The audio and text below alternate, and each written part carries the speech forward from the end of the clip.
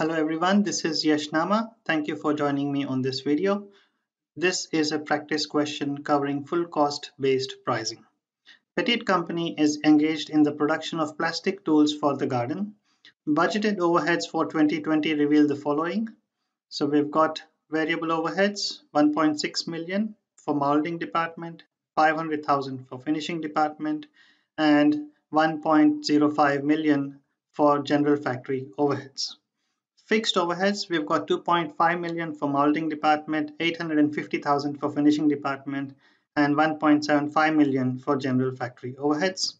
Budgeted machine hours, 800,000 molding, 600,000 finishing department. Practical capacity of machine hours, 1.2 million molding department and 800,000 finishing department. For reallocation of general factory overheads to molding and finishing departments, it is agreed that the variable overheads vary in line with the budgeted machine hours worked in each department. General factory fixed overheads are to be reallocated to molding and finishing departments based on the practical machine hour capacity of the two departments. It has been a long-standing company practice to establish selling prices by applying a markup on full manufacturing cost of between 25 and 35%. Petite company is seeking to price a new product which is in its final development stage. The total market for this product is estimated at 200,000 units per annum. Market research indicates that the company could expect to obtain and hold about 10% of the market. It is hoped that the product will offer some improvement over competitors' products, which are currently marketed between $210 and $250 each. The product development department has determined that the direct material cost for the new product is $9 per unit. Each unit of the product will take 2 labor hours and 4 machine hours in the molding department and 3 labor hours and 3 machine hours in finishing department.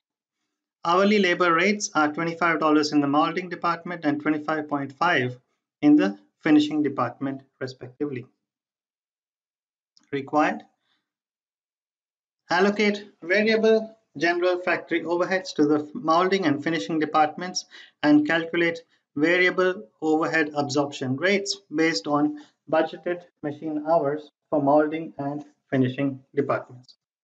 So let's take a look at requirement A, calculation of variable overhead rate per hour. So requirement A asks us to first allocate variable general factory overheads to the molding and finishing departments and then calculate the variable overhead absorption rates. So first we will do the allocation of variable general factory overheads to the molding and finishing departments. So let us look at the initial variable overheads. So it is 1.6 million for molding department, 500,000 for finishing department, and 1.05 million for general factory overhead. Now we will do the allocation of variable general factory overheads.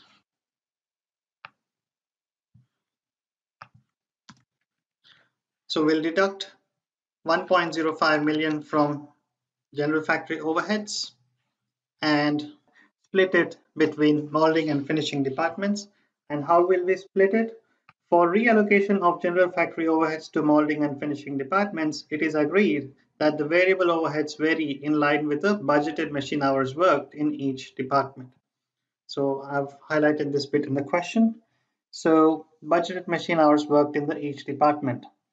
So in total, there are 800,000 plus 600,000, 1.4 million machine hours. So 800,000 upon 1.4 million times 1.05 million, 600,000 will be added to molding department, and 600,000 upon 1.4 million times 1.05 million, 450,000 will be added to finishing department. Now that we have reallocated the general factory overheads to the molding and finishing departments, we can recalculate the total variable overheads for molding and finishing departments. So the revised Total variable overheads for the molding department is 2.2 million, and the revised variable total overheads for finishing department is $950,000. Now what we have to do is to calculate the variable overhead absorption rates based on budgeted machine hours for the two departments. So we need budgeted machine hours, which are 800,000 and 600,000, and we will divide the total variable overheads by the budgeted machine hours to arrive at the variable overhead rate per hour. And this is equal to 2.2 million upon 800,000, $2.75 for molding department, and 950,000 upon 600,000, $1.58 for the finishing department. Now let's move on to requirement B. Requirement B asks us to allocate fixed general factory overheads to the molding and finishing departments and calculate the fixed overhead absorption rates based on budgeted machine hours for the molding and finishing department. Now this is very similar to requirement A, except that here we are dealing with fixed overhead rate per hour. So let's first allocate the fixed general overheads to the molding and finishing departments, and then we will calculate the fixed overhead absorption rates. So similar to requirement A, we will first note down the initial fixed overheads. For the molding department, it is 2.5 million, and for the finishing departments, it is 850,000. And for general factory overheads, it's 1.75 million. Next, we will reallocate fixed overheads to molding and finishing departments.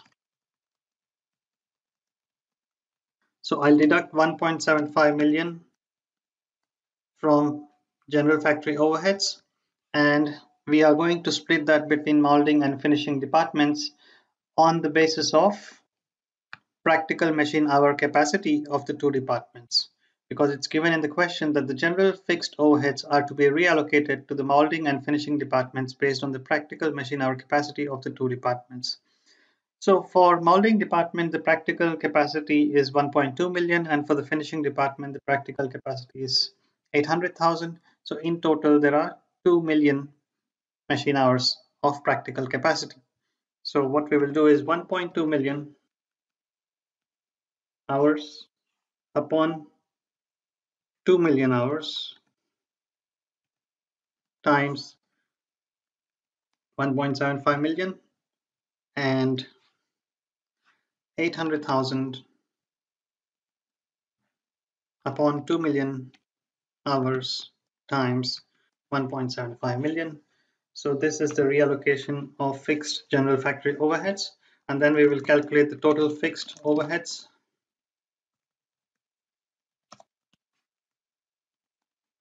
It is 3.5 million for molding department, 1.5 million for finishing department, and of course 0 for general factory overheads because we've reallocated them.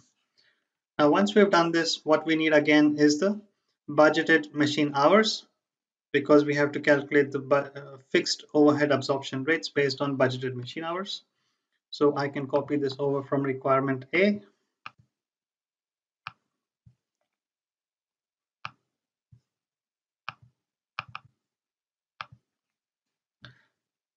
And finally, based on this, we are going to calculate the fixed overhead absorption rate.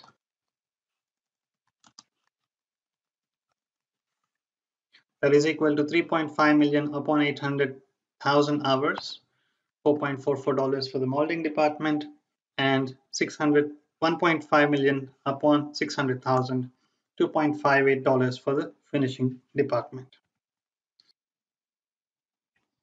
So let's move on to requirement C. Requirement C asks us to calculate variable manufacturing cost per unit and full cost per unit for the new product, which may help with the pricing decision of the new product.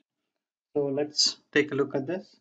So in order to calculate the variable and full manufacturing cost, let us start with the details given in the question. So we've got direct material cost for the new product, $9 per unit.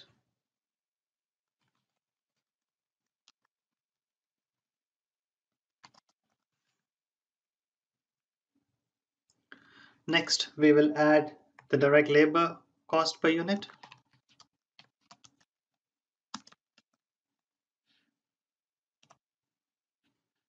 We are told in the question that each unit of the product will take 2 labor hours in the molding department and 3 labor hours in the finishing department. Hourly labor rates are $25 in the molding department and 25.5 in the finishing department.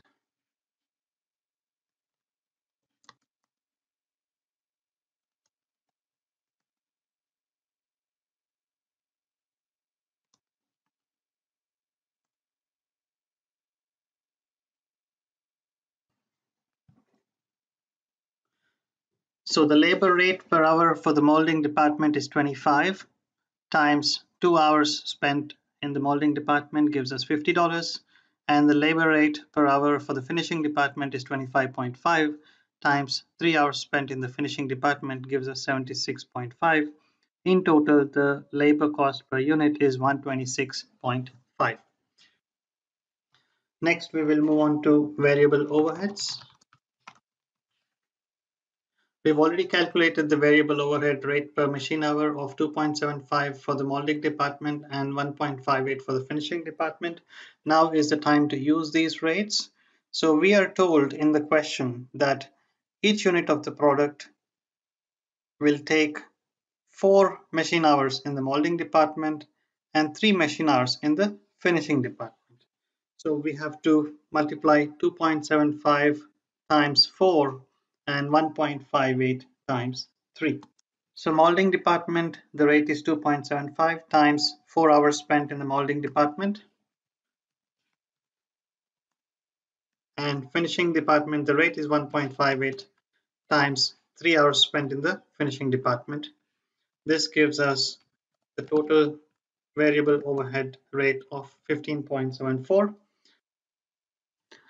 Now that we've considered all variable manufacturing costs, we can now calculate the variable manufacturing cost per unit.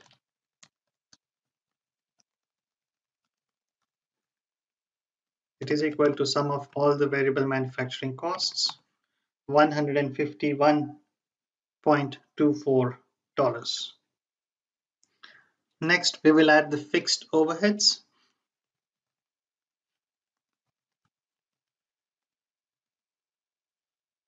We already calculated the fixed overhead rate per hour in requirement B.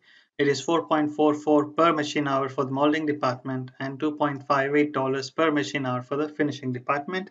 And we are told in the question that each unit of the product will take 4 machine hours in the molding department and 3 machine hours in the finishing department. So what we have to do is multiply 4.44 times 4 and 2.58 times 3. So molding department, the rate is $4.44 times 4 hours, and for the finishing department, the rate is $2.58 times 3 hours.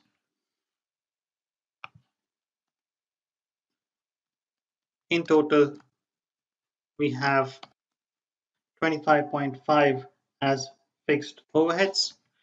Since there are no other fixed overheads, we can now calculate the full manufacturing cost. The full manufacturing cost is equal to variable manufacturing cost 151.24 plus fixed overheads 25.5. So the total manufacturing cost is 176.74. Requirement D asks us to suggest a price range which should be considered if the company adopts a full cost plus markup approach to pricing. So let's calculate the price range. Since the basis for calculating the pricing is the full cost, we will first take into consideration the full manufacturing cost, which is $176.74. And to this, we have to add a markup. And we are told in the question that it has been a long-standing company practice to establish selling prices by applying a markup on full manufacturing cost of between 25 and 35%. So this is a range. So we have to first calculate a price based on 25% markup and then calculate a price based on 35% markup, and that gives us the range within which the company may price its product. So price based on 25% markup